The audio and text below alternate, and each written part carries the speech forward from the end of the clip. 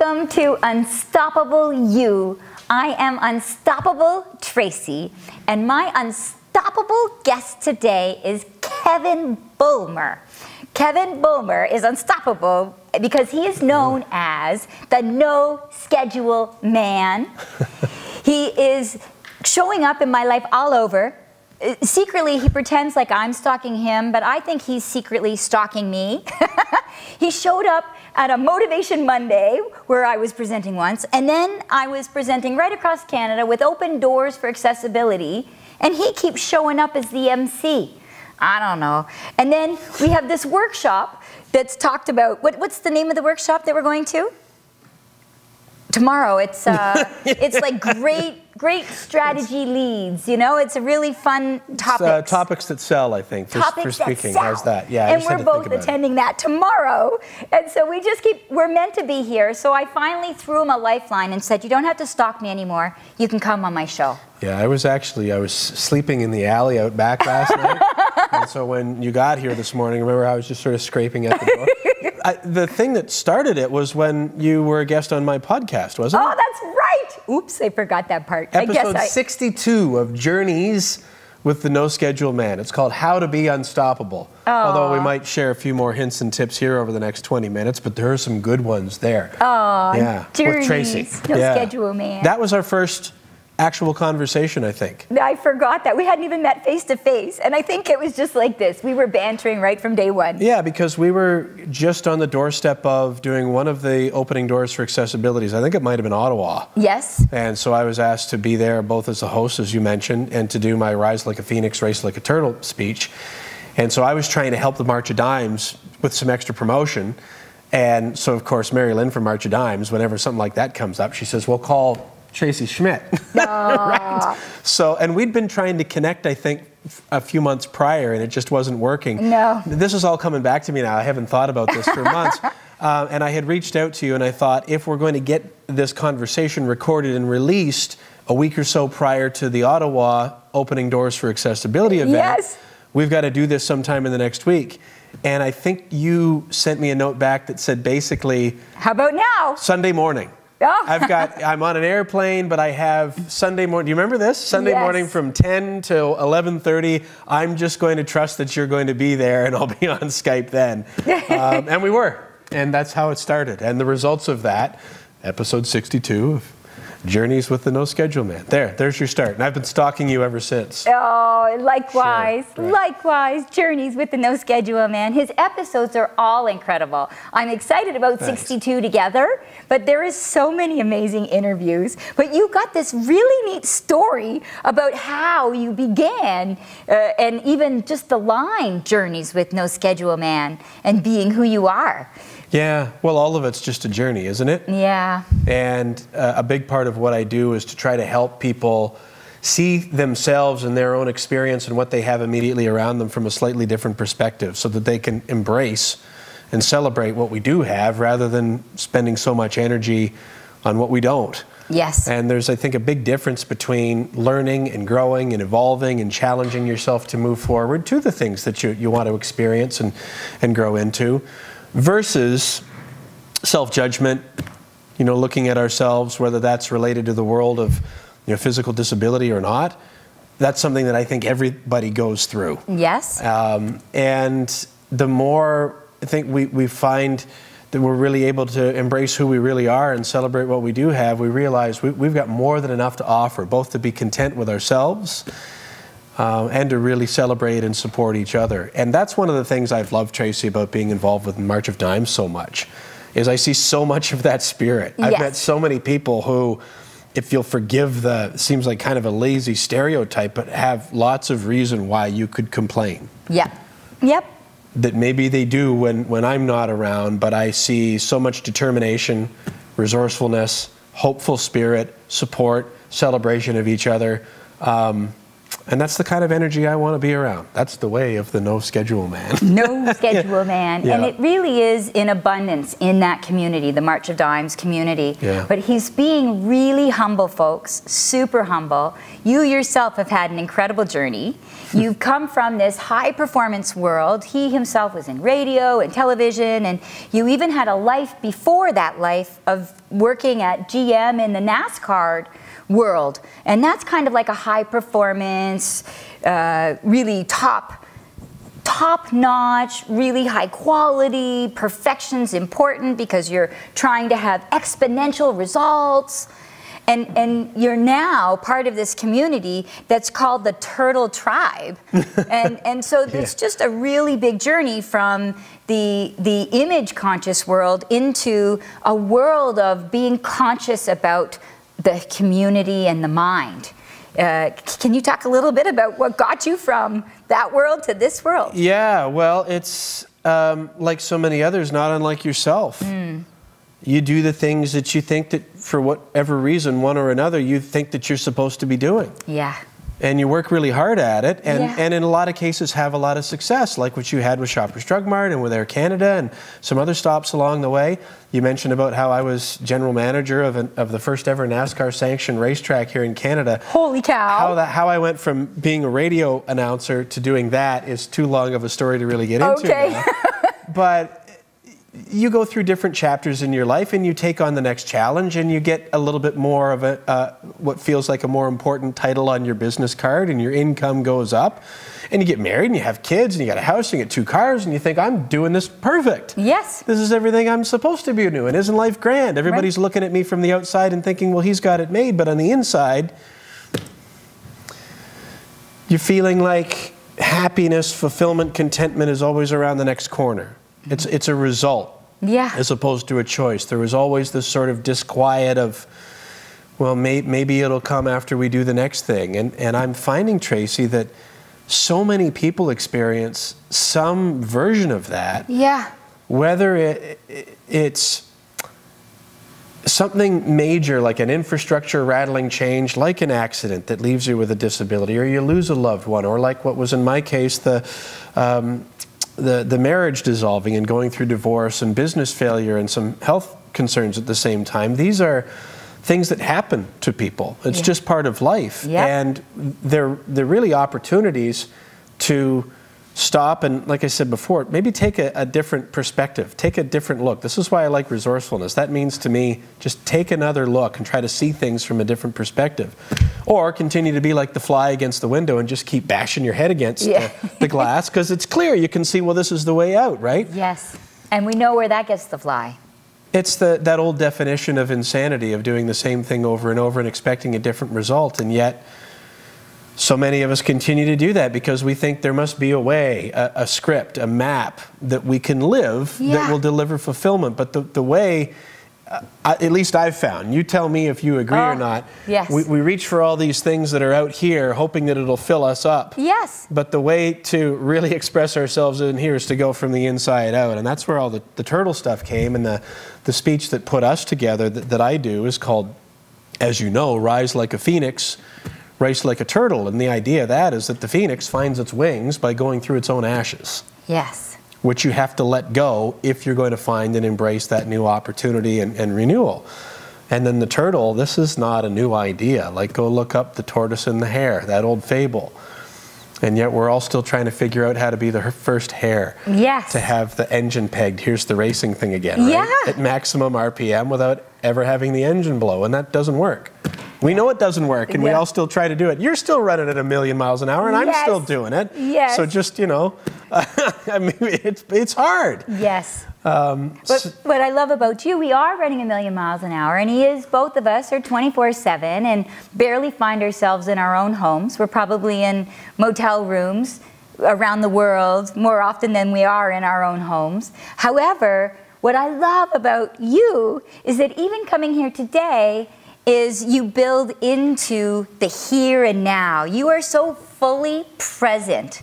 And so it isn't about waiting for tomorrow to give you satisfaction.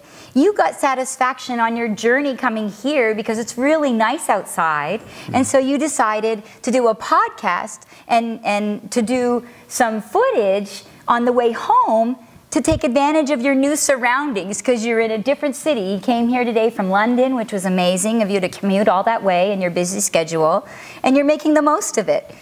And it's the way you live. Like you walk what you talk. You do what you say.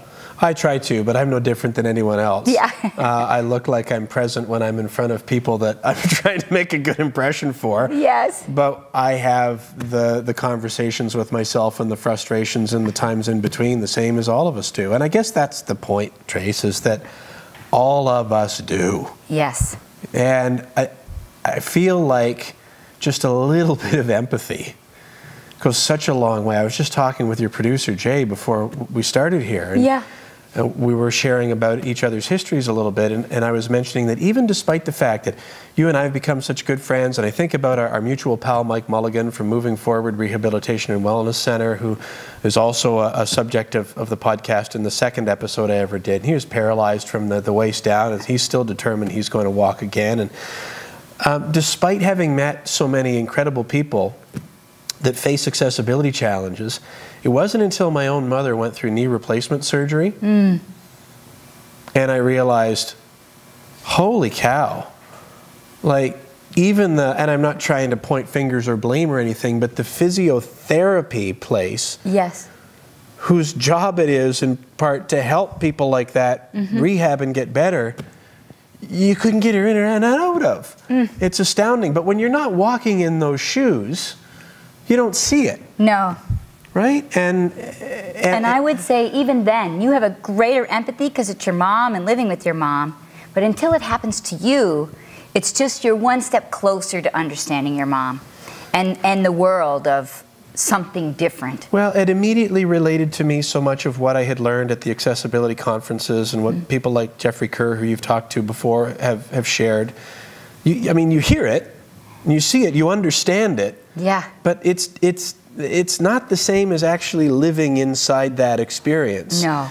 And I feel like whether we're dealing with an immediate challenge, like some sort of a physical limitation or not, sometimes we just, we're all guilty of assuming. Yes. And getting wrapped up in our own experience without just pausing for a moment and considering what that other person is having to go through, and also understanding that, like the whole Phoenix thing, everybody has something that they're dealing with. Oh, yes. We think we know, but we really don't know. No. And it's amazing to me, Tracy, how when we just share openly, like you did on my podcast, like you've asked me to do here, when we share the things that society tells us is, vulnerable. Yeah. Or you're so transparent.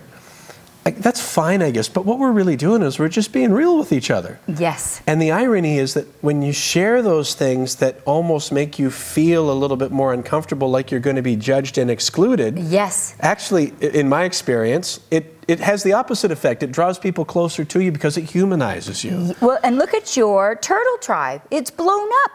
Your turtle tribe. We're getting there. Yeah, it's incredible the amount of people that it's attracting as a result of just being the authentic you and the vulnerable welcome space for folks. Yeah, just the whole idea of slow down to go faster. Yes, slow down to go faster. Just even, here's the race car analogy. If you think about like a NASCAR style race car going on an oval track, okay, what happens on most of those tracks if you leave the throttle mashed the whole time? Yeah. The car won't turn. Oh. It's just going to go, you're going to hit, now there are some massive tracks like Daytona and Talladega, not to take too much of a NASCAR left turn on you here, but a half mile, even a mile and a half track, after you're gone down the straightaway, you have to let off the gas. Okay. If you try to go too fast, the car can't turn and it'll push up and you'll crash. Life is the same way. It's a rhythm. Even every day it's a rhythm. You're sort of on the gas, you pick up speed, and then you got to let off and it's slow down to go faster. That's what they would say in the racing terms of overdriving the corner, and we do that to ourselves. work a little too hard, we maybe stay out a little late. I was just up, even revealing the time that we're recording this, but the Toronto Maple Leafs, at least the time that we're doing this, we're still in the playoffs. And I'm up a little later than I normally am because I wanted to see how one of the games ended. Well, I felt that the next morning. Yes. Overdrove the corner. Overdrove the corner. So, you know, and that's okay. We're all going to do that. But just pick your spots and know how that's going to affect you. But just let's take our time. They say that life is short. And it is. It's short enough that I don't think we want to be carrying with us the things that don't serve us any longer than we have to. Let them go. That takes a lot of character to do that. Oh, yeah. But I think life's also long. Hence the turtle tribe. It's long enough to heal, it's long enough to grow, and it's long enough to take your time for things to unwind and for the path to sort of show itself to you, which is why the group of personal development that we've developed online is the turtle tribe. They love you in there. Everybody knows about Tracy. I brought you a turtle. Well, actually, I brought 3 turtles. Yeah. How's this for like the worst prop in TV history? It's like 3 millimeters high. So there's no way the camera can see it, but it's a little turtle charm. I carry one of these in my pocket every day. It's ceramic too. It's not plastic. It's a beautiful piece of art. So you could go with there's a green turtle, a sort of a bluish purple, and a yellow, and I'll put them there, and you can choose whichever one you like, or all 3. But thank you. And it's a charm. We can put it on my necklace. Yeah, they are charms, actually. You could do that if you wanted. I'm a guy. I'm lazy. I just and the piece of paper says that the journey is the destination. The journey is the destination. Journey is the destination. I want to say that 3 times because it's kind of like Dorothy in Wizard of Oz, because I'm wearing my red dress instead of my red shoes. That, you know, that's where the magic is. All that searching she did in the Wizard of Oz, and it turns out where she needed to be was exactly where she was. Yeah. And that's kind of your lesson. And I know that our viewers from around the world, and what's great about your turtle tribe, I remember I was in LA and I met someone, I think she was from South Africa, that was a member of Kevin's tribe. Yeah. And she came up and she says, "Are you in Kevin Bulmer's tribe?" And I was completely disjointed because I wasn't in Canada anymore. It's kind of like I wasn't in Kansas anymore. Yeah. And I was like, yes. And she had known me because of your podcast and because of our live feeds when we do feeds and conversations within the Turtle Tribe group on Facebook. So can you tell our viewers how they can also become part of your world and find you and find how to access your resources? If you know my name, I'm easy to find. Kevin Bulmer. No bull with Mr. Bulmer. B-U-L-M-E-R, or No Schedule Man, which is the handle I used for the podcast. That's pretty much my handle on every social media channel. But my name is my website, kevinbulmer.com. It's my email address, kevin@kevinbulmer.com. It took me like a lot of focus groups and a long time to arrive at those decisions. The best, How did I ever think of that? It's a lot of work, I'm not going to lie. No. The Turtle Tribe you've already mentioned. That's just, get ready for it, theturtletribe.com. So, trying to learn how to make things simpler, but really all of that is on my website. If people want to see the podcast or the video blogs, or like I had mentioned, your episode of the podcast is 62. It's on iTunes, YouTube, where some people might be watching us live right now. But isn't it amazing? Facebook Live viewers. It's amazing, isn't it, Trace, how easy it is to connect with people no matter where they are around the world anymore. It's an incredible time that we're living in, and it's a great opportunity, I think, for people like us to find each other and celebrate each other and support each other. And that's really what I'm trying to do. That's your mission. Yeah. He wants to support you too. An unstoppable you. Absolutely. Yeah, I call it creating positive change. Creating positive change. I love it. People fear change, but change is life, isn't it? Yes, change is inevitable. The limitless secret, change is inevitable. Change is life. And so we have the fantastic Kevin Bulmer, No Schedule Man. Check out his website. Unstoppable You is happy to say goodbye for this episode. Thank you for joining us. YouTube, thank you for joining us. Facebook, and be sure to look out for the edited version of this TV show on Roku with 38 million viewers. Take care, everyone. Get your subscription now. It's free.